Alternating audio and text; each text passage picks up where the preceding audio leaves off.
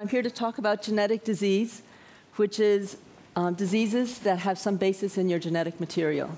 And that dry definition, I know, does nothing to capture the suffering that genetic diseases cause. I'm sure also many of you have asked, why has it taken researchers so long to come up with treatments for genetic disease? And the answer is that these diseases are extremely clever. They are clever in the way they manifest themselves, clever in the way they hide. They can spring up spontaneously in your body, and they can morph. And so it really is a battle of wits. So, know your enemy. And what I'd like to do is tell you today about 4 categories of genetic diseases. They're not the only categories, but they are major ones. And to do that, I'd like to start off by introducing you to chromosomes, which contain the majority of your genetic material. And the one thing that's important for us today is that, except for the X and Y chromosomes, they come in pairs. So remember that. All right, what are the 4 categories of genetic diseases? Well, they share the fact that they change the structure of the genome. Some are associated with deletions in which genetic material is lost. Some are associated with duplications. So segments duplicate themselves, colored here for you. Some take a segment of a chromosome, flip it around, excise it, flip it around, reinsert it in the wrong order. And the 4th category are those that combine 2 different chromosomes, exchange material, and generate 2 hybrid chromosomes. All right. Now, how often does this happen? We used to think not very often, but actually it happens incredibly often. There are papers coming out now showing that in some of your tissues, up to 10% or more of your cells have done one of these things. Are they bad? Always bad? Probably not. We're beginning to think that many of these rearrangements are just fine. In fact, some of them may be advantageous, but nestled among them are those that are bad and that will lead to diseases such as cancer. Now, here's the catch. Because they can happen in real time as you're developing, many times a cell that has a bad rearrangement will be nestled among good ones. And so the trick is to try and find that bad cell in order to treat it. Also, as you age, you continually pick up these rearrangements. So the older you are, the greater the chance you have for picking up a bad rearrangement. Now, what do researchers do? Well, first they have to sort out the bad rearrangements from the good ones. Then they have to use that information to identify the genes that they think may be responsible for the disease. When they found the gene, it can be a very sophisticated guessing game. They have to study that gene to understand how it affects your body, and then only then can they start to work on treatment. And this is a long, long process. Except in some miracle cases, it can take years, decades, a lifetime, or more lifetimes. And it's extremely frustrating. I can tell you in the research world, although we celebrate our wins again in this battle, no one wants it to last as long as it does. So the question is there a shortcut? And I'm here because in the spirit of Solve for X, we think there is. Why do we need a shortcut? Because currently, we attack diseases one at a time, gene by gene, and it is just painfully slow and expensive. Now, here I'm joined in our shortcut venture by Ruth McCall, who's actually in the audience, Chamith, Adnan, and Charleston. I'd like to tell you what they've been thinking. So, what is the Achilles heel for these genetic diseases? We think it's the Achilles heel for the ones that are associated with rearrangements is simply the fact that they've rearranged the genome. And our strategy is to not try and address these diseases one at a time and then work backwards, but to actually focus on the fact that they all have a rearrangement and start there. If we can get cells to recognize that they have a bad rearrangement and fight that rearrangement, we may be able to skip diagnosis altogether.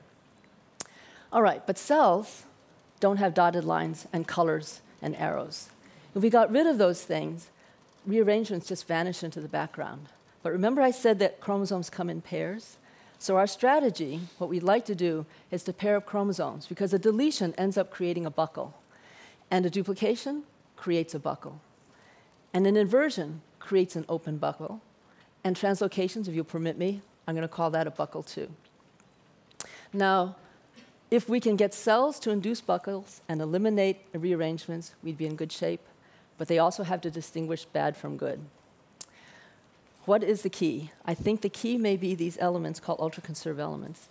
They are widely recognized as perhaps some of the most mysterious things to have come from genome sciences. We do not know how they got there or what they do. They are in all of you. There are hundreds, if not thousands of them. And the most interesting thing about them is that they have not changed, essentially remain unchanged for 3 to 500 million years. Every other part of your genome has changed over time, and those changes are responsible for why you are not a chimpanzee or not a chinchilla. But these sequences, for reasons we cannot explain, have managed to resist that change. All right, there are many theories out there for how they do that. Ours is definitely not the prevailing one, but we really like our model. And what we are proposing is that once a generation, these ultraconserved elements, of which there are 2 copies, one from your mom, one from your biological mom, one from your biological dad, come together and they compare themselves.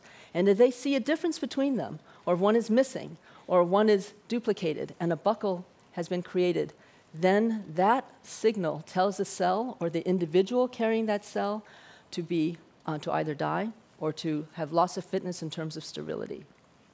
All right. So this model for ultraconservation can explain ultraconservation in that it does not permit changes to persist. Therefore, the only thing that remains are things that have been unchanged. In addition to explaining ultraconservation, we think this model gives us the engine to bring chromosomes to the point where they can pair themselves and look for buckles. The question is, can this mechanism, which we think exists in all of you and is very active, distinguish between bad rearrangements and good rearrangements? Well, the fact that you all have hundreds, if not thousands, of these rearrangements in you and are generally well and healthy and sitting in the audience tells us that this mechanism, if it exists, certainly does allow these good rearrangements to persist. It's a benevolent mechanism. All right. The most exciting thing we found, Ruth found recently, is that we think this process might happen in cells in real time. So doing it through indirect evidence, but I think very compelling ones, we can see this sorting out of the bad, what we think are cells containing bad rearrangements right within the Petri dish. All right. So if UCEs are so good at making sure the genome doesn't change too much in regions that are important, why do we have genetic disease to begin with? Well, we think, unfortunately, every once in a while, there's a bad rearrangement that escapes the surveillance system. And when it escapes, it can take over a tissue. And when it takes over that tissue, it can lead to disease, tumors, malformations of the brain, you name it. So here is our proposal. We'd like to understand how these UCEs work. And then we would like to induce it in our bodies so that tissues that have cells that have somehow forgotten how or have not yet managed to create the pairing-induced buckles to get rid of bad rearrangements can do so. Now, we think this strategy will be quite general.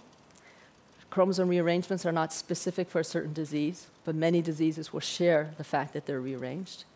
We think it'll be quite efficient because it may permit us, by focusing on rearrangements, it may permit us to actually skip diagnosis and look for specific treatments that address only a certain gene. And then we're very happy because we think it's all natural. It runs in your cells all the time. All right, then. So I'll end with a summary here. The huge problem in the Solve for X spirit is diseases. And there are thousands of them, and many, many genes. And we're getting tired of studying these diseases, disease by disease and gene by gene.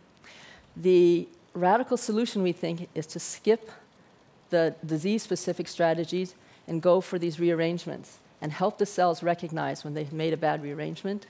And our technology is actually something that's been in you and honed and has been honed for hundreds of millions of years, ultraconserved elements. Now, I know there's a brainstorming session coming up, so I thought I'd throw this question out. If we can get this mechanism to work, and scientists, we take risks all the time, and I think we feel that the community hopes that we take these risks on your behalf. So we'll take this risk, see if UCEs work the way we think they work.